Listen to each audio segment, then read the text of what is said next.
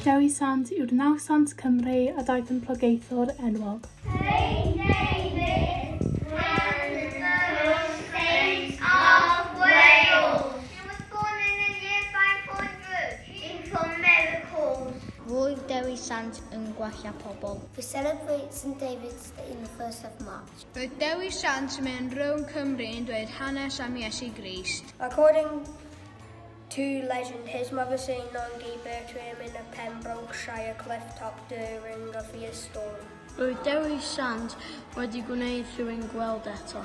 St David is the patron saint of Wales. He is celebrated on the 1st of March. Roedd Dewi Sant yn nawsant Cymru. St David's last words were, "Keep joyful and keep faith." Mae Dewi Sant yn sant pwysig iawn ac mae fo'n dysgu pobl about Iesu Grist.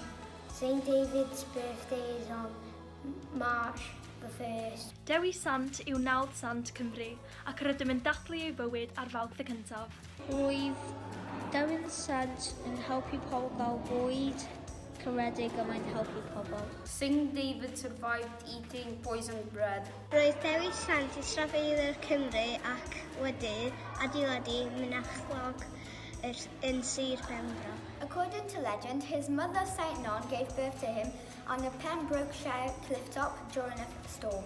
Roedd Dewi Sant wedi chroi dwylo a pylon ei athro a gwneud iddo weld eto. St David, known as Dewi Sant in Welsh, is the patron of Wales. Roedd Dewi Sant yn y sant pwysig Cymru a roedd dechnau gwerthau. St David had healing powers. Roedd Dewi Sant yn special iawn.